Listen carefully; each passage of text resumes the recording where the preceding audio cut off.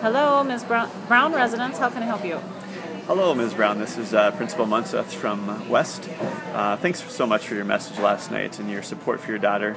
I also just wanted to thank you for the call that you made to the school counselor. Just being able to hear that in your message just shows that you really want to make sure you get some answers here and find out a little bit more about what happened with this year's MCA assessments. Oh, thank you for calling. I'm glad you made this a priority in your day.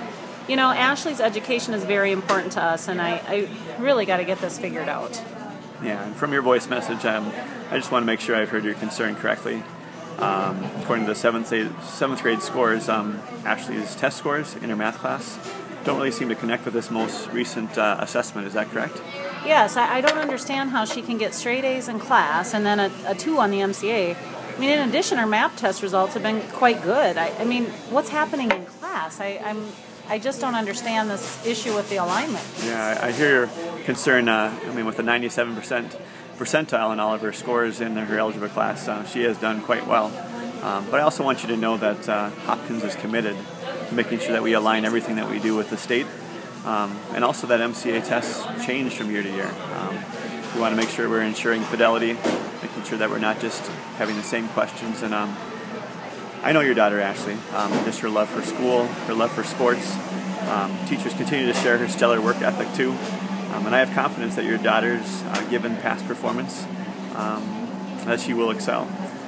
However, as a staff, we will continue to monitor her work just to make sure that she is not missing anything that could come up in next year's assessments. Well, does she need remediation? I mean, if so, what kind? I guess I'm not really sure where to go with that. You know, what we do as a family, we want to make sure she's able to participate in her sports. She's really good. She enjoys it. But it won't be in place of academic achievement. We just won't do that. Yeah, there's a lot of great programs out there, but at this point, I guess, Ms. Brown, I don't foresee an immediate need for remediation. Ashley's scores on this test, yes, they are lower than past assessments, but she should go ahead and enjoy her summer sports. Meanwhile, this is the exact information our teachers use to prepare for Ashley's 8th grade year. Teachers and leadership at West are constantly in conversation about alignment with state standards. Our goal is to make sure your daughter has what she needs to reach that next level. And with her strong work ethic and high achievement in all academic areas, Ashley's potential is high. Well, I'm very relieved to know that you and teachers use this information in a proactive way. You know, I would never have gathered that from what your counselor said. That's not the message I got. And I would hate to see Ashley miss out on any learning opportunities that would make her successful in the MCA. She doesn't want to have low test scores. Yeah, I hear that concern, and I heard that in your message, and I apologize for this confusion we have created. And I have scheduled a conversation to have with the counselor.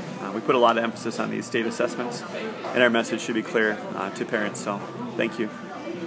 Well, good. I'm glad to know that. I just want to know that everybody's on the same page, including me. Mm-hmm. Well, Ms. Brown, I appreciate your attention to these recent scores, and just want you to know that we're watching Ashley as well. Working with you in the upcoming years, I hope you'll know that we'll be continuing to communicate. If Ashley's adamant about doing something this summer, there are some programs available that wouldn't hamper her active schedule. Are you interested in hearing about some of those? Or? Well, yeah, it might not be a bad idea for her to do a little bit of work over the summer so she doesn't, lose any ground. But I do appreciate that you called and took time to talk to me, and that I don't have to, I guess I'm going to take away from this that I'm not going to really have to worry, and that what she's getting in class is what she needs. Yeah. I'll put together an email, just some different links to sources, and also just, if there's anything else that I can do, respond to that email, call again. We'll keep working to make sure that Ashley has exactly what she needs in the Hopkins School District. So thank you again, Ms. Brown.